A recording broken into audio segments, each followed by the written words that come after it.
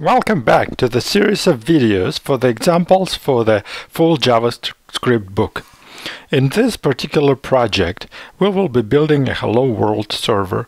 Hello World, as you know from most programming languages, that's the quintessential example. I'm in the 07-hello folder in our book repository, and I have server.js file open. So let's go line by line and see what's happening here.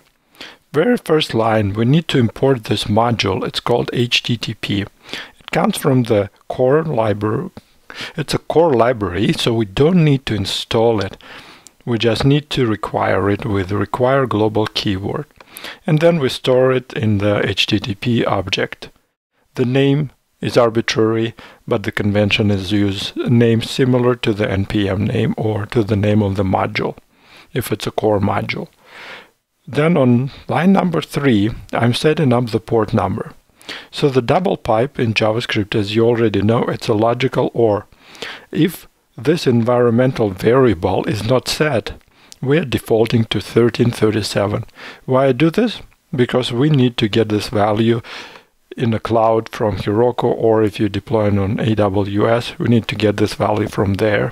But for local development, we need to use the hard-coded value.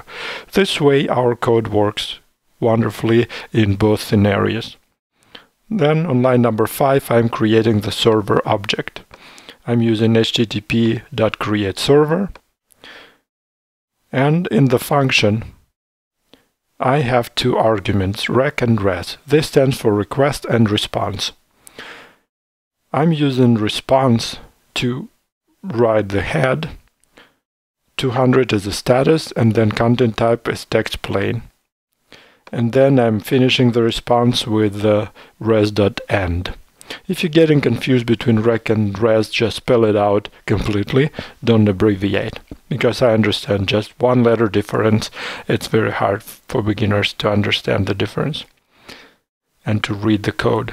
And then finally we start the server. So before line number 8, that was just the definition, and line number 9, we have server.listen. We pass the port number, and then we have the console log to output that our server is actually running. So now we can go to the terminal. In the terminal, I am cding into my project folder, and I'll do the list of files. So I actually have this file server.js. The rest of the files, they are for Heroku deployment, so don't worry about them. So we can start it with Node, but the better version I want to tell you that there is this tool, NodeDev. So the difference between Node and NodeDev is that NodeDev will restart your server every time you make the changes. So let's start with Node first, and then I'll show you NodeDev. Okay, so now let's go to the browser, and I click refresh, I see Hello World. So that's working. Now let's go to the editor. In the editor, let me put an exclamation mark here and save the file. Now we go to the server, it's still running, and I click refresh, nothing happens. Okay, so I'm going back to the terminal. I'm pressing Ctrl+C to kill this process. Then I'm restarting. Now I refresh and I see the change. So every time when you use Node, every time you make a change in the file, you need to kill the old process and start a new process. That's not very nice, not very developer friendly. You spend a lot of time. NodeDev will allow you to, for example, right now we have the exclamation mark. If I delete the exclamation mark, NodeDev automatically captures that change and restarts the server. So it's very, very convenient. You don't even need to worry about it. So now the exclamation mark is gone. So I know this is a very basic Hello World example. Feel free to push it to Heroku. We already did it for the front-end applications.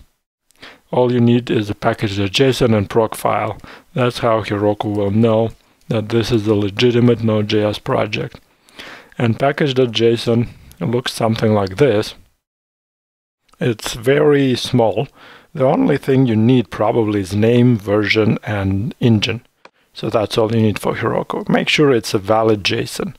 So it must have only one object, which is a curly brace, and then everything else is inside of that object. And then it must have double quotes for both the keys and the values. And the proc file looks like web:node space server. So that's the command that the Heroku will output to start the server. So that's it for now, and we will soon explore more complex Node.js examples.